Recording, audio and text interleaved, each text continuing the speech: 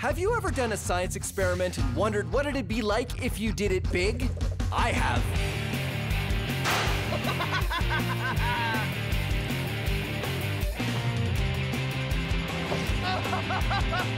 Yeah! My name is Phil, and I take your everyday science experiments and do them big. This is Science Max, Experiments at Large. Science Max!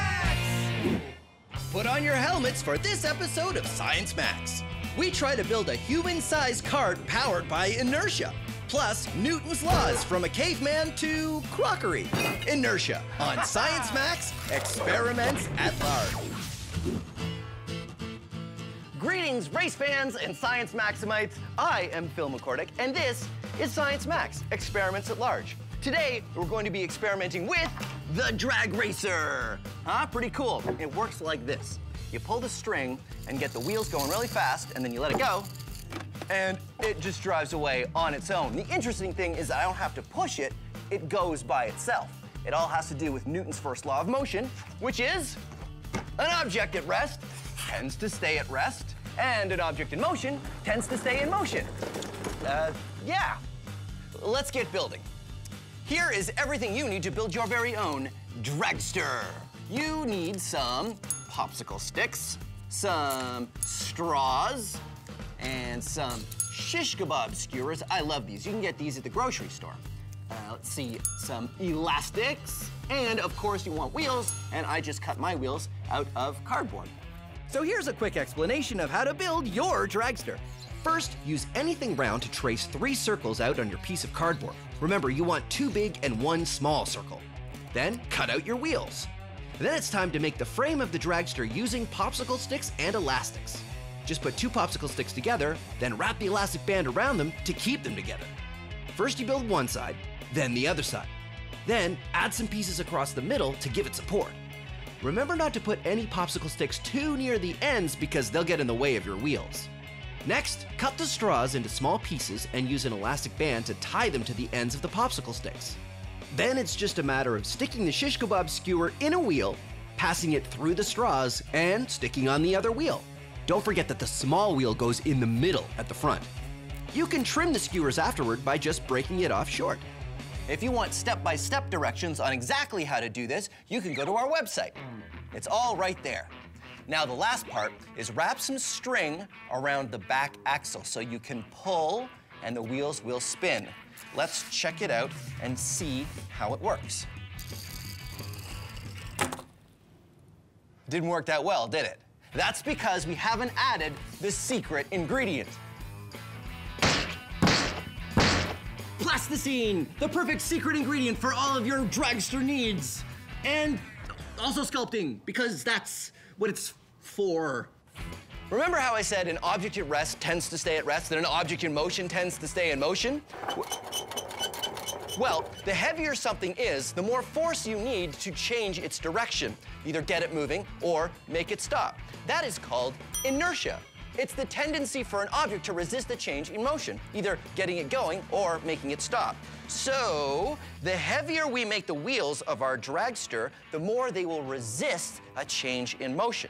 So what I've done is I've stretched out my plasticine, and then you roll the wheels of the dragster around in the plasticine, and this will make each wheel way heavier than just the cardboard by itself. And it will make it much better in terms of keeping the dragster going, because if the wheel has more weight, it will have more inertia. Now, I have to wrap the string around the back axle, just like that, and there we go. All right, let's try it out. All right, let's give it a shot and see how it works. Pull on the string, get the wheels going real fast, and there it goes. Now, of course, this is Science Max, Experiments at Large, and we are going to do it again, and we're going to do it much, much bigger. That's why I'm going to the Center for Skills Development and Training.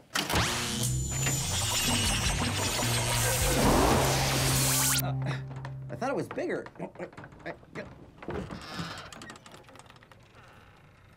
Oh, right. Hey, Chris. Hey, Phil. How you doing? Chris is from Logix Academy. Logix Academy, and he is going to help me max out our dragster. Now, you guys at Logix Academy go into schools and build all kinds of cool stuff with the students, right? That's absolutely right. This is our dragster over here, actually. And this one has an electric motor, which is kind of fun. And these gears touch. Ooh. Wheels get going. I like that. And... Oh, all right. See, our dragster works on good old human power. You pull the string, and there it goes. Now, you have a physics degree, right? I do. Which means you know Newton's first law of motion. Of course, an object at rest tends to stay at rest. And an object in motion tends to stay in motion. I thought it was gonna come from over there. Yeah, come on. All right, Chris, I want to make a dragster big enough that we can ride. Whoa, okay. Well, it's gonna have to be pretty big. Yeah, I think we have enough wood, though, right? Yeah, And like oh, look, I've got some wheels. Perfect. These are bike tires, and I filled them full of air, so they're bouncy. Check Excellent. it out. Whoa, it's okay. So, yeah, we build our frame out of wood, Yeah, attach the tires on, and then find a way to get them spinning. and if the tires are spinning, Yeah. we don't actually have to push the cart because it'll just go on its own? That's the idea. The inertia should carry, in the wheels, should carry us down the track. So in this case, the object in motion is the wheels. That's right. And it wants to stay in motion, which means that when it hits the ground, it'll push the cart. And hopefully us too. And hopefully us too. All right, let's get building. Let's do it. So Chris and I get to work building the dragster. Our maxed out version is gonna look just like the popsicle stick version. A triangular frame with 2 large wheels at the back and a small one at the front. What's more, we're gonna do the same thing to get the wheels spinning. We're gonna attach a rope and give it a pull. When we drop it down, the inertia of the wheels should make the dragster take off.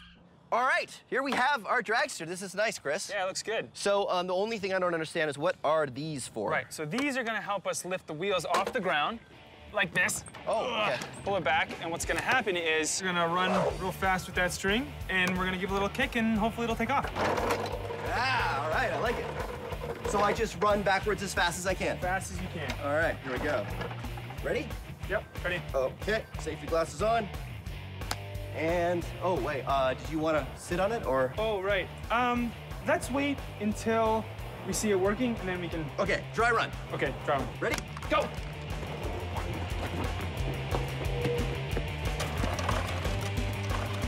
Run, Phil.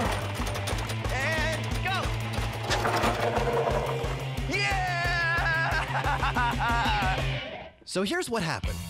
Remember, the cart has no power of its own.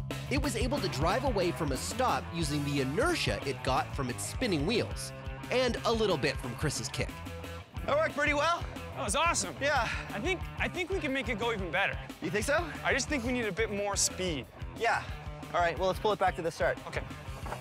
So what, the wheels weren't going fast enough? Yeah, I think so. I think that you running, was great, but maybe if we use something motorized. Well, I think using a motor feels like cheating. No, not on the wheels. Maybe, Oh, just to get the wheels spinning fast? Yes, that's right. But I don't know how that would work. Well, I was thinking a power drill. A power drill. Yeah. I don't get it. Okay. How do we use a drill? Let me explain. So we'll take a drill. Right. And we'll attach it right under this axle here.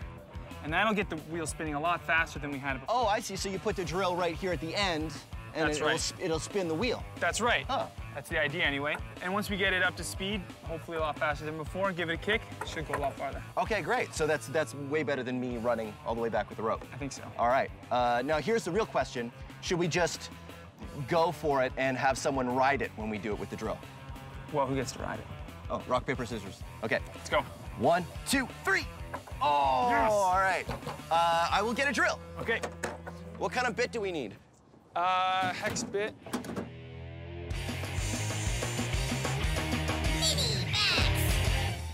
Here's a fun experiment you can try. If you have something heavy, like this glass of water, and you put it on a piece of paper, you can experiment with inertia.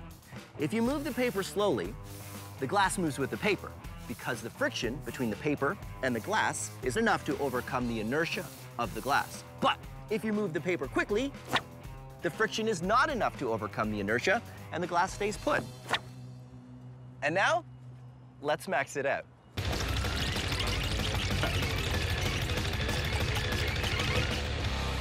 Okay, let's do it. All right, now you might be tempted to try this at home, and you can, but please, for me, promise that you'll let an adult know you're about to do this. And don't use breakable plates. Use plastic plates because this will take a couple times of practicing before you get it right. Put something on the plastic plates because the heavier they are, the better it will work. All right. Did I mention not to do this at home unless an adult knows you're doing it? I cannot stress that enough. Okay, deal? All right, deal. Here we go.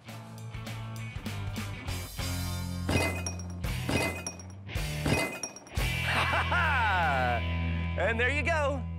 Newton's first law. Thank you. Our dragster worked pretty well, but now we're gonna try sitting on it and seeing if the inertia of the wheels is enough to accelerate the dragster and the human rider. Because we're gonna need a lot more inertia, we're gonna make the wheels spin even faster using a drill. All right, power tools! Yeah, power tools! Woo! Yeah! Sorry.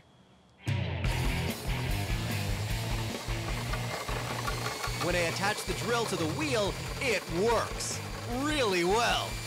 Yeah, that is really gonna work. All right, let's do it for real. So, what do you want? Helmet or blast shield? Blast shield. Blast shield. All right, there you go. You ready? Go.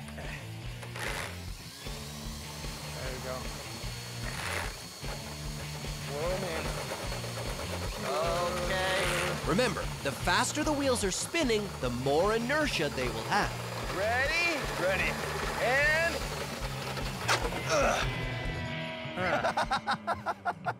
Well, What happened? so you went a foot. 1 foot. So why didn't that work nearly as well as the last time we did it? Well, I think my extra weight caused a bit of the problem. Yeah. So the inertia wasn't able to carry us forward. But the whole point of this is so that someone can ride the dragster, because why build it if we can't ride it? That's exactly right. I think if we're gonna have someone ride it, we need heavier wheels. Well, on the small one, we use plasticine. Yeah. I don't know if that's what we should use. What if we used car tires? Car tires. Oh, what, on this? No, I think we're gonna have to build something bigger. So okay, so we build a whole new frame. Yep. What if we got like the axle of, like the back axle of a car or something? That's a great The idea. back axle of a car, and then what, we use the drill? I don't think the drill's gonna be enough. To move the, why? You don't think it's gonna be enough to move the back axle of a car? Yeah, it's too big. So what do we do? Well, what's good at moving the back axle of a car? Well, I mean a car, but we would have to take it off the car, so. We could use another car. We could use another, we could use another car. You could use another car. You'll have to explain how that works. Okay. Let's go get the stuff, and you can tell me how we're gonna use. So how do we use another car to make the first car go? Okay, I'm thinking we jack one car up, Yeah. back our big dragster. Newton's laws in 60 seconds. Isaac Newton was a super genius, and among the many things he did was come up with 3 laws of motion that describe how everything moves or doesn't move. I will demonstrate using myself. Newton's first law: an object at rest tends to stay at rest. An object in motion tends to stay in motion. Newton's third law is for every action, there is an equal and opposite reaction. These sandbags weigh as much as I do. So when I push them forward, I go backward the same distance. Now, Newton's second law is F equals ma. Force equals mass times acceleration. How hard you push something is equal to its mass, or its weight, times its acceleration, or how much you change its speed. I know, that one's a little bit more complicated, so we're gonna have a whole other segment describing that one coming up. Meantime, let's recap. Newton's first law: object at rest tends to stay at rest, object in motion tends to stay in motion. Newton's third law: for every action there's an equal and opposite reaction. Newton's second, Newton's 3 laws of motion. Now how do I get down? How do I get, oh wait, I know. Oh no, that was not a good idea. That was... Now it's time for Science So Simple, a caveman could do it. This is a caveman. This is a door. It is a well-known scientific fact that cavemen do not know how to open doors.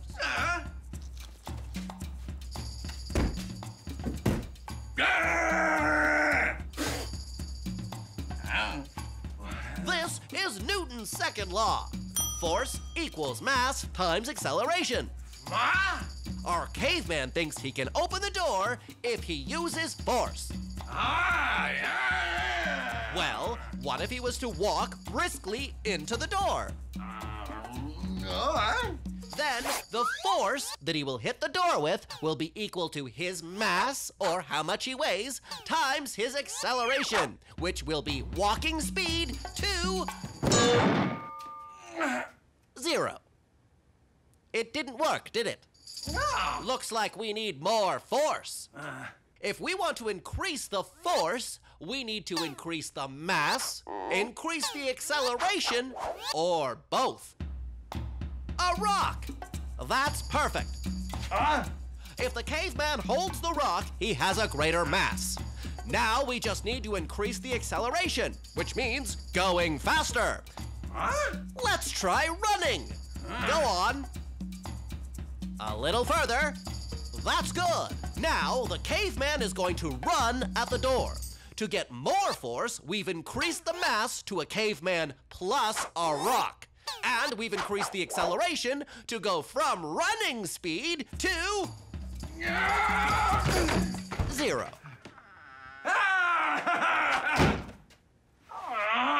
And there you have it. That's how Newton's second law works. Join us next time for how doorknobs work.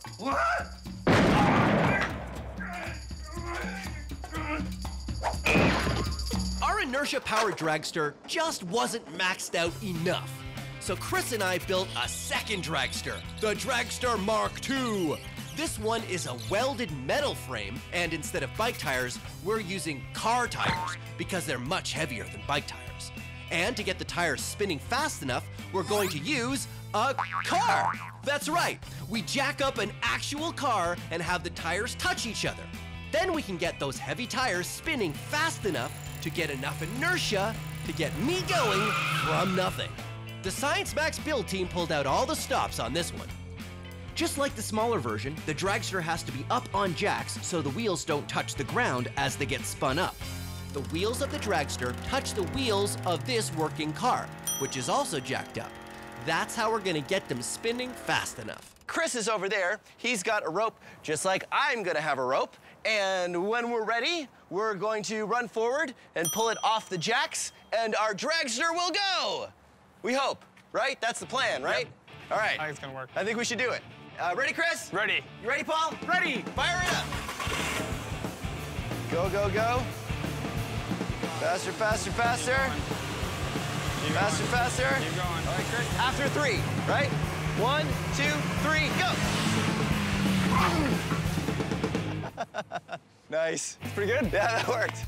All right, are we ready for me to be in it? I think so. All right, we're gonna do it. The helmet's in the Max van. Do you have the keys for the Max van? Keys for the Max van.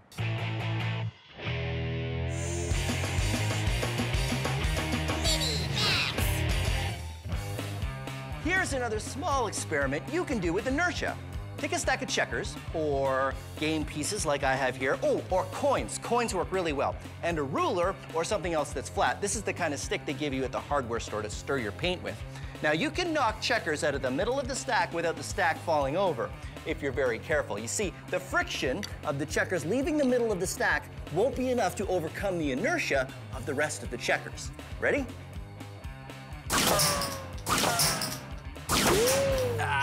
Now, let's max it out.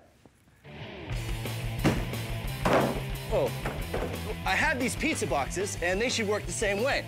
You see, you get a stack, and don't worry, I've already eaten all the pizza. And I put them on there like that, and now I need a ruler. And what I've got is this cricket bat. You see, it's got a nice flat edge, just like the ruler. Now, if this works right, I can hit it hard enough to knock out just 1 or 2 pizza boxes, and the rest of the stack should stay. Here we go, ready?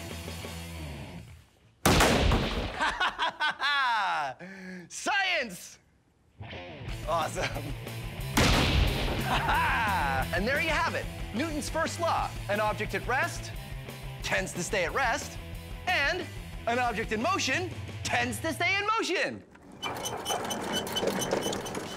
An object in motion tends to stay in motion. Usually there's a sign that kind of... Well, our inertia-powered dragster worked really well. And now it's time for the final step. Me, riding it to glory!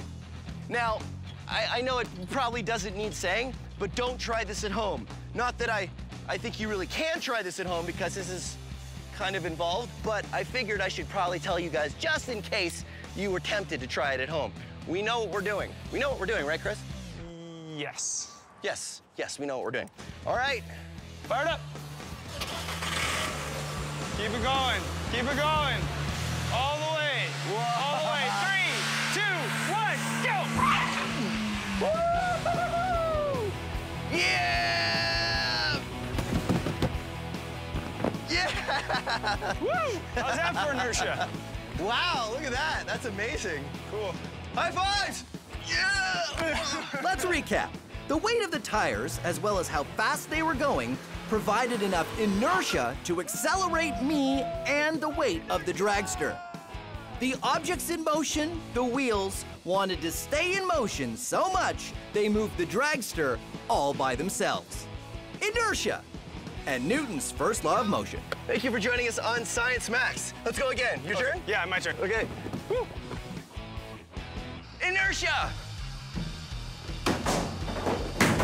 Whoa. Science! Whoa! Red barbell mark back. Action!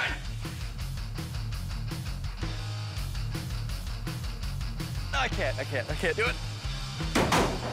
Whoa.